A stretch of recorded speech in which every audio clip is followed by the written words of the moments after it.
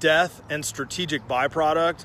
Really, what am I talking about today? I talk about strategic byproducts a lot in business. Today, I want to hit you a little bit different. Freedom Friday, Kenny Chapman, the blue collar coach. Stay with me here for a minute. I'm in Paonia, Colorado, a town that I grew up competing with when I was in high school in Palisade and different things. I never cared if I ever came to this town again. And then, you know, January 17th, 2017, I lost my stepfather to a horrible disease many of us know and have battled through family members called dementia. I don't wish that on anybody. However, there's always an opportunity for strategic byproducts. Toward the end of Richard's life, he got moved out here to a place in Paonia.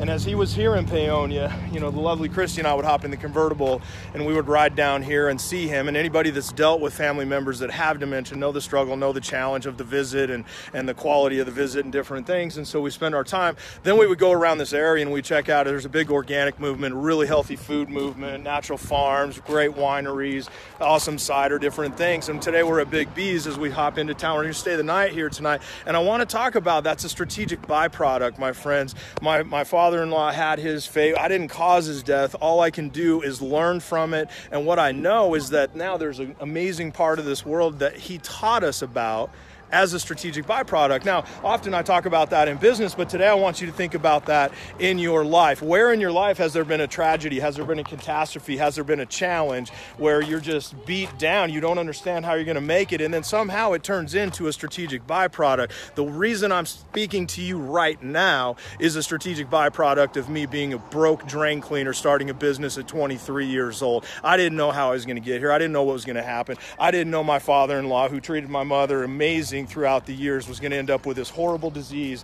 and end up in a little town in Colorado that's now one of our favorite towns. Thank you, Richard.